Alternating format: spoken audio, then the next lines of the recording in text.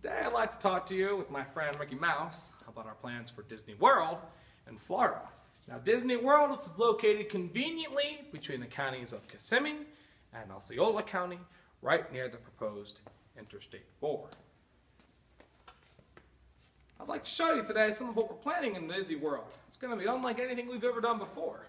At the heart of everything we do will be the experimental prototype community of tomorrow. For short, we call it EPCOT, spelled E-P-C-O-T. It will be a living blueprint of the future where everybody will come from all over the world to check out our progress. And that's the theme of the Disney World, is progress.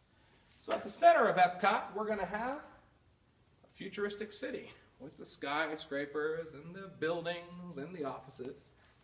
And we're going to build our city in a circle, you see? And our next part of the circle is going to be the high-density apartments, the urban houses, and those are kind of shopping things like that, including an all-enclosed shopping center, climate-controlled, weather-controlled.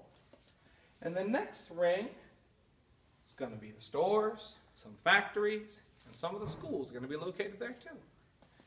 In the next ring of our city, our experimental city, we're going to have the suburban houses where you can live, and lots of people live there.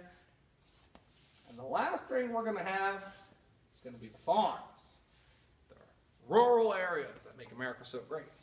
And the very most unique thing about all this is we're going to have a highway go right through the center, underneath the city. You'll never need to own a car. You could take a Wedway people mover or the monorail to get anywhere you need in the Disney project. And I'm very much looking forward for you to see our city. It's the most challenging thing we've ever tackled here at Walt Disney Productions. Ha ha! See you real soon, pal!